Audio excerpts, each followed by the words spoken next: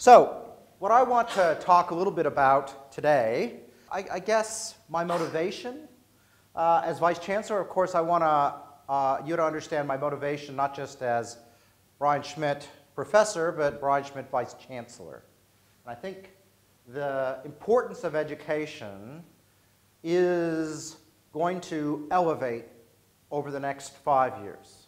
I've already tried to elevate it, and it's become more and more important. If you're taking education seriously, that is a good thing, because it is absolutely at the foundations of this university to do it and to do it well. It has not been the foundations, I would say, as much in the past in terms of what people would say they put resources and effort in. People, I think, did education, especially 30 or 40 years ago. They did it very, very well, sort of by accident. Wasn't really thought about. They did it because they were used to, they were put in environments where it was important to them. All right, so why do I love to teach? When I come to work each day, it is the students, that pride, that vibrancy, that willingness to do new things. I know they're the people who are going to be changing the future. Being able to go through and teach someone who is enthusiastic, is not jaded, that gives me more joy than anything else I do. I also see it as being probably the most important thing that I can do as an individual, is to help empower not one, but dozens or even hundreds of people, and empower them to go out. Because I'm wonderful, but 100 people are more wonderful than me. So being able, even if it's a bit, it's a place where I guess I personally feel I have the most impact. Certainly the most impact within my control.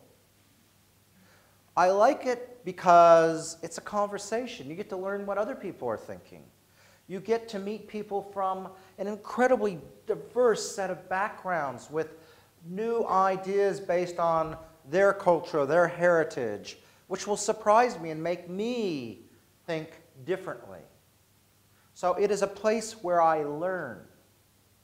When I teach, I learn my subject better than I was ever taught it.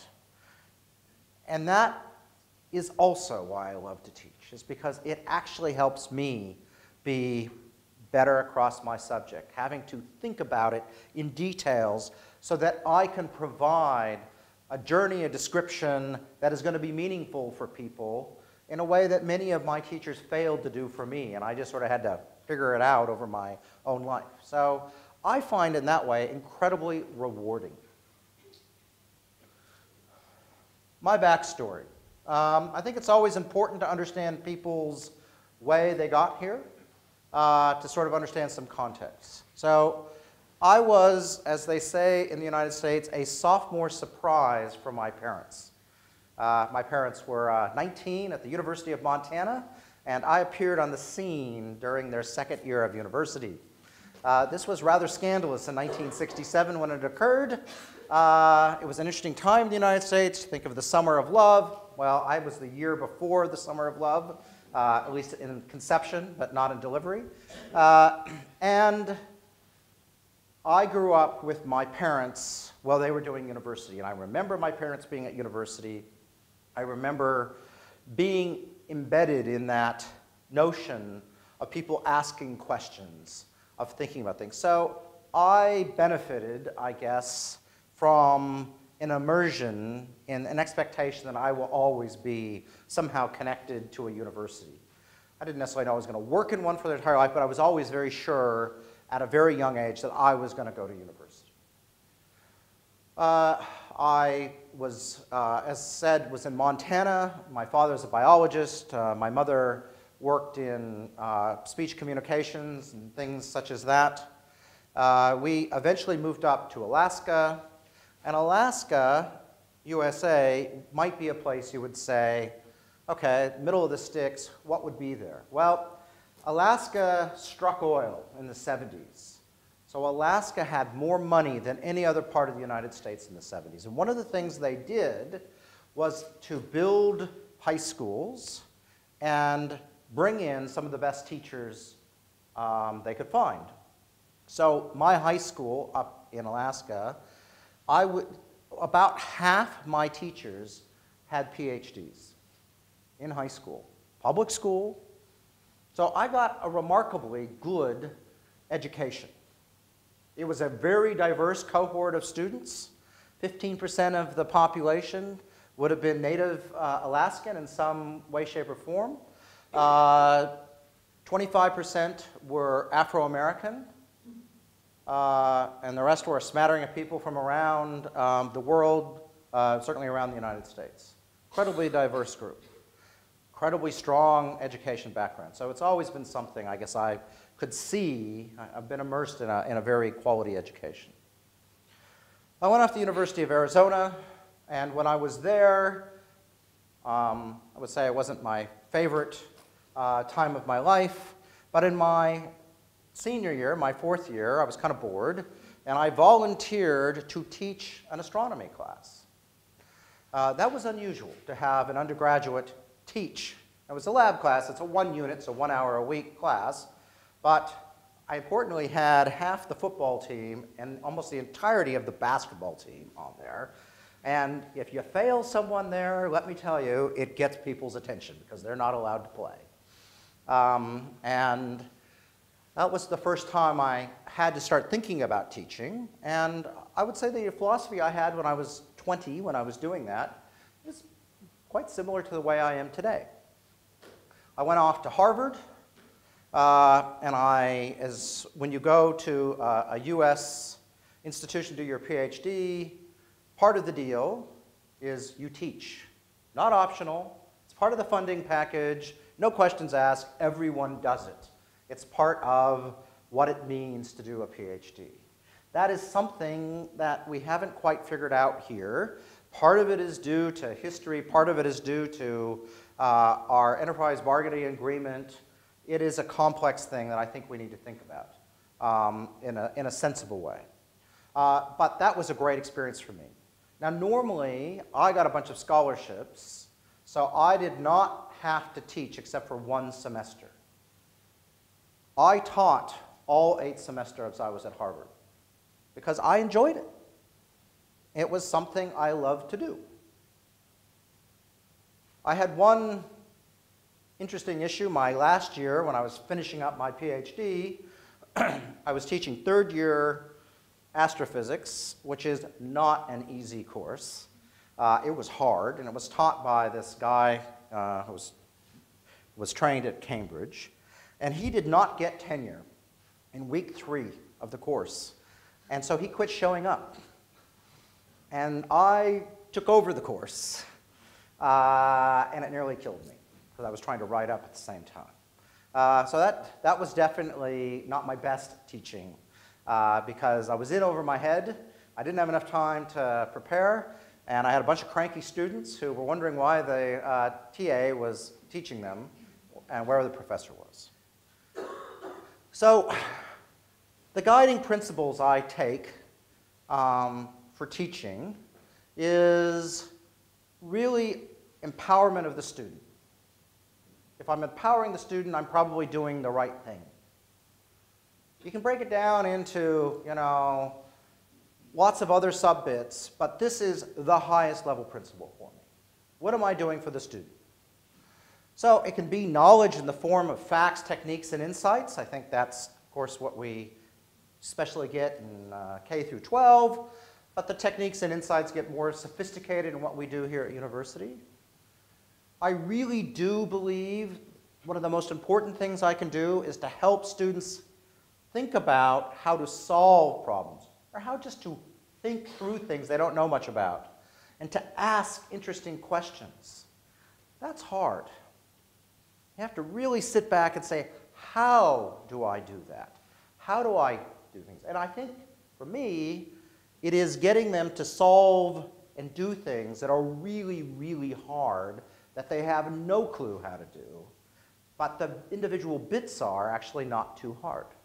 So I will talk a little bit about one of the ways that I taught my cosmology class here, trying to do exactly that. One of the things that we also knew that comes into that is just teaching people to have the focus and discipline to solve complex problems. Because that takes practice. You can't just sit down and say, spend a week to solve something hard. You need to practice it. Most people get fidgety after 5 minutes. And you know, especially people when they come in their first year here, they're kind of, but I can't do it in 15 minutes, and they're going nuts because they've never had to do something that was longer than a 15-minute chunk. And trying to give people the opportunity, especially in their later years here, that opportunity to slow building up so that they can have that focus and discipline necessary to do complex programs or problems, I think is an important part of what we do here. People have to have confidence to do anything in life, including to succeed at their classwork. So in the end, you do want people to emerge confident. That does not mean telling them you're wonderful when you're terrible, but it's trying to build up the notion of confidence in people as they go along. So that has to be a central theme, because I'm just telling you that I've never met anyone who can actually perform anywhere near their peak unless they have some level of confidence. Me too. When I lose my confidence, I might as well just go home and take a couple days off until I get it, because I'm pretty much a quivering bowl of jelly without it. Learning how to work with others. That is becoming essential. Now, I would say that's maybe where things have changed a little bit. We didn't think too much about it. Do we want our students working away in their own little place, not talking to anyone, or do we want to have them learn how to work constructively in teams, to build on others? Well, I would say that's an essential life skill, and one that as a university and myself, I want people to emphasize. I want people to succeed by working with others. And that also is going to influence how we teach. And finally, I think wonderment is important. That people have to be motivated and be really excited when they can do something or see something or understand and go, wow, that's why I came to university. And we have to remember that. People are motivated by emotion. And that can be the form of a mathematician who just sees, logically a set of equations in a way that maybe most of us wouldn't identify with, but it can be wonderment within that area. Or it can be some complex social problem of how things interact and getting a new perspective that you just hadn't ever been exposed to. But wonderment, I think, is an important part that we tend to undersell. It has to be embedded in there, but it's not sufficient. So teaching must be engaging if you're going to get that wonderment. It is necessary, but as I said, it is not sufficient. You can go out and give a really great set of lectures, get everyone excited, and they won't learn anything. They'll be excited, but you haven't done the other half, which is to build in and get that knowledge and these skills. And so teaching must be effective at imparting knowledge. The challenge is evidence. There's very little evidence out there to actually see what's effective and not. And it's really depressing for me when I teach that I realize most of the stuff I do actually ends up not being that effective. And I have learned this. I've team taught a lot with Paul Francis, who would go through and tell me, well, here's ways of measuring your effectiveness, so I'll try it. And I'm always like, oh my God. Everyone says they really loved the lecture and they learned absolutely nothing. And that happens. And it's depressing when you realize it happens. So make sure you're in a good space of mind before you measure how your students are learning, because you're going to be depressed afterwards in most instances. That being said, we really do need to focus on that evidence basis for what works. And I think it's going to depend a lot on the subject matter and even indeed the lecture. So I don't think there's one way to do it. I think there's a bazillion ways to do it, but it needs to be a focus. In 2017, the primary question I asked myself when I lectured is, what do I offer that Wikipedia, Khan Academy, or a MOOC doesn't? I want people to show up to my class, not because you're going to fail because I'm going to take attendance, but I want them to show up because they actually want to show up to the class. They think it's an interesting, good thing to show up. That's the goal. Why should people come to my class on their own volition? So that's always at the center of what I do. All right. First question, practice, I usually use, and if you haven't voted, start getting them to vote. And I want to see what people are doing, and be honest. This is anonymous, so we can be honest. That's why I don't want to show hands. I want to see what people are really doing. This is going to be a basis of some conversations later on.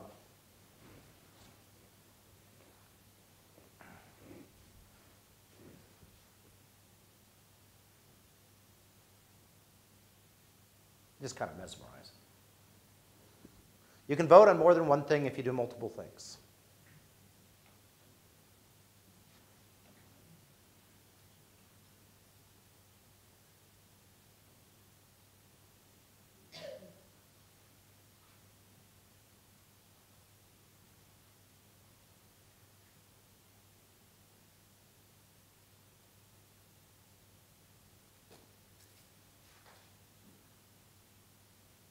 All right, I think we can keep voting and we'll watch this bounce around. But what you're seeing is about what I was expecting. Most of us use a lecture, either just straight out or with some interactive sessions. So what am I doing right now? I'm doing B. At least that's my intent. But, you know, 58% of us are doing that.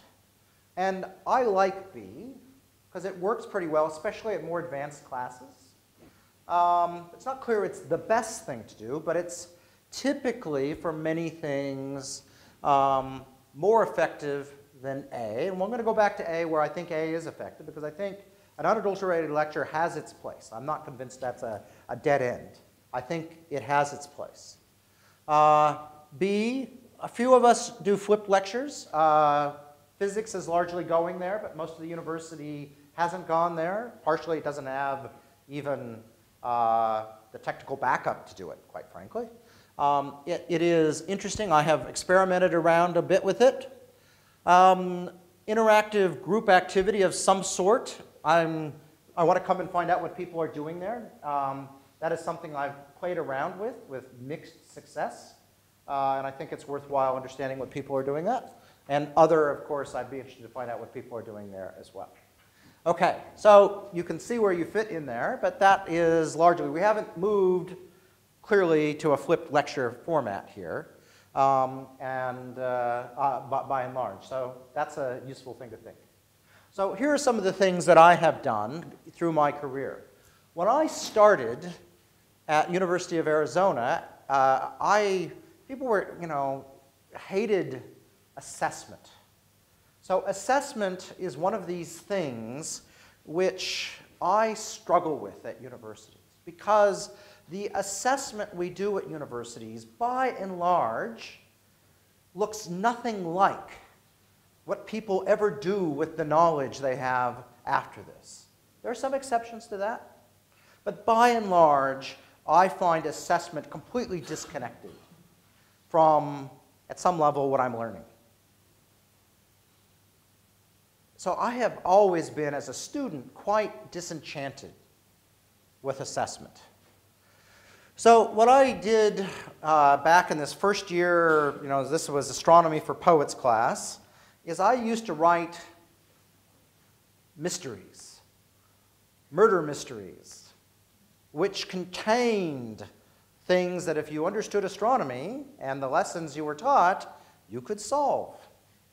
And there were red herrings. I mean, I had the Agatha Christie playbook, and these took me a lot of time. And I found one a couple of weeks ago. I was like, I was pretty damn good as a 20-year-old doing that. I was pretty impressed with myself. And the interesting thing is the students of the day had never seen anything like this, and they all did them, and they kind of had a good time. But it was assessment that they enjoyed. And they had to actually go through the whole range of curriculum to figure out what was going on. Because again, remember, there was red herrings. You couldn't just You know, they were done in a way where you really did have to understand what was going on. So it got them to go out and explore the material to try to solve these things. So that immediately appealed, and it shows you sort of one of my philosophies. Try to make assessment part of the class in some way, so that assessment isn't this horrible, awful thing you hate, but rather that's something part of the class that's actually part of the learning process and enjoyable. That's always been something I like to do. It's not always possible, but whenever possible, I try to do that. Harvard, I used to play Astro Jeopardy, where Jeopardy is a game where they give you answers to the questions and you have to ask the questions, and this is a way to get people to interact and try to get the most number of dollars, and there'd be bottles of wine or whatever at the end of it, whoever won. Actually, I think Astro Mysteries work better. I do a form of problem-based learning and assessment in my cosmology class. So cosmology, third year, quite hard. So I would go through and put modern astronomy problems, ones that have been in the journals in the last couple of years. They're hard, but they're built up of a bunch of relatively straightforward pieces, but like 15 of them. And it's a journey of about 3 to 4 weeks involving tutorials, asking questions where they have to figure out how to take all the bits and pieces that I teach them in class and put them together to solve these very hard problems. If you don't go to tutorial, evidence is you cannot do these. People always think that that's not true, and they always fail. But it is a way where people want to go and try to figure it out, and they learn a bunch of skills along the way, and they're real-world problems. And that's the assessment. But they learn during the assessment. Now, some people were quite critical, and they said, but it's not exactly what the lectures are about. You taught us this, and I'm like, well, but you had to know that to solve this. Yeah, but it's not exactly the same. And I was always trying to, at the beginning of the class, explain that the assessment is also learning. And 75% of the kids like it, 25% hated it. But I find it a very effective way in third year. I would never do it in first year because I don't think they're ready to do it. But in third year for cosmology, rather than just giving them, you know, quite hard, distinct little mathematical problems, which then never look like anything they're ever going to do later in life, I find this a much more satisfying way of doing things. A real bugger to grade is the only problem, because people can solve things in all sorts of ways. And I had one kid solve a problem, and I always said, if anyone can solve this without using a computer, analytically, good luck.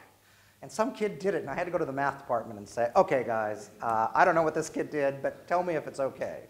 And they said, actually, I don't know who this kid is, but that kid's smart. And I was like, good. Excellent, A+. I think personal touch matters. If you're teaching, you know, Ec 1 with 1,000, okay, you can even get it in that way sometimes. But I am a more effective teacher when I do or help do the tutorials. So if you have a big class, be one of the tutors, so you know what's going on.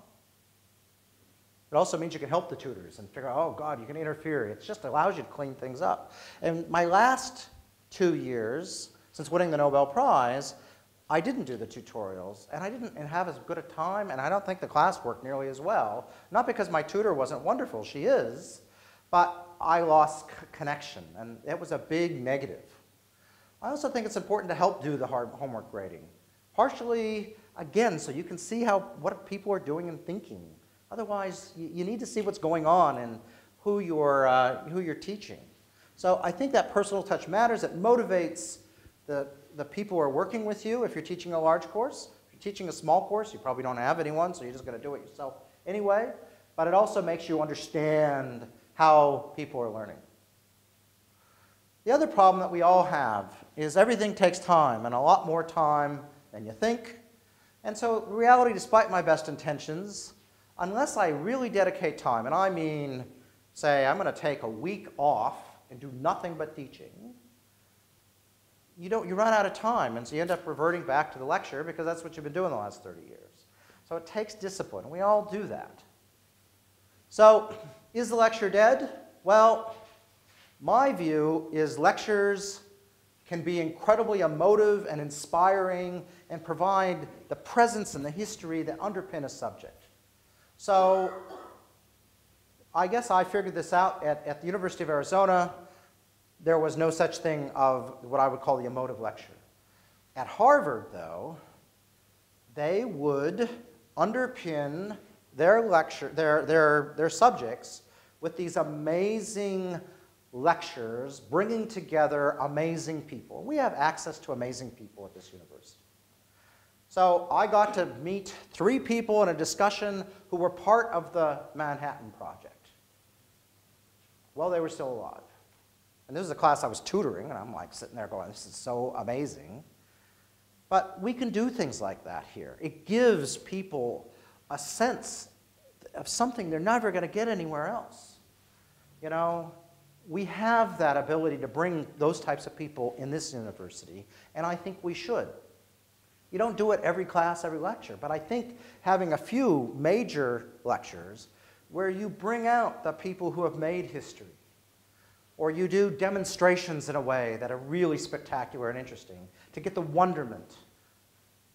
I think that's a really important part of making a truly memorable course, especially in the first couple of years. And it's something I think we can and should do more of. We should be bringing people across the lake, and you'll be surprised.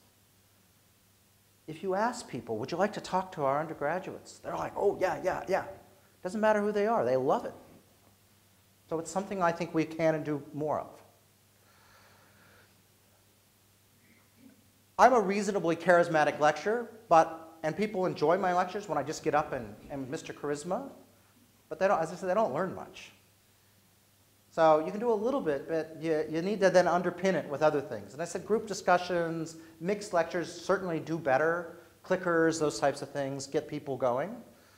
But in the end, we need to think and start developing practice specific to the disciplines if that really does work. So I do think lectures should be used as part of the journey, but they're not sufficient anymore, in my opinion, in any subject in the straight, unadulterated form to be a cutting-edge class. Now, I'm not insulting you, the 32% said that's what you do, because I typically fall back to that as well. Okay? But my sense is you do need to have some mixed things to be truly successful now. So, I want to ask you a question, and then we'll finish up on this. If you want to change the way you teach, and some of you will and some of you won't,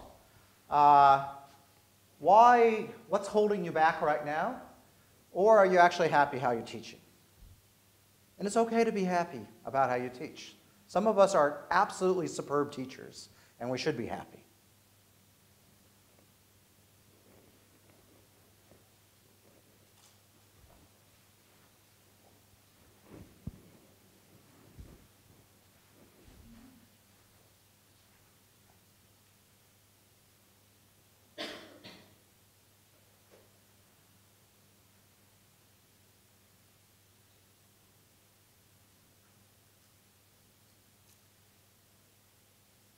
Okay, I think we've got the basic idea. Keep voting, because we'll record this for posterity. So if I had to put my thing down here, it's A first and B second for me. Because I'll be honest, I'm not actually sure what to do to really get that gain especially at higher. I know how to do it in first-year classes, but I teach third-year cosmology. Right? It's hard to figure out how to do an advanced course and really get that education gain. So that's my own view. And that sort of goes in pedagogical help, which I sort of feel like I need. So on the basis of that, I want to now open up the discussion. I want to ask some questions of you. So my first question to people here is, what are people doing that I didn't cover in that first slide when we talked about, do you just do the unadulterated lecture? What are people doing here with their groups? How are they working that? And is anyone doing group things, for example, in greater than 40 or 50, where you have to start thinking through the logistics? So I'm kind of curious to find out what people are doing. And then I want to find out what the university should be doing to help you if you do want to change.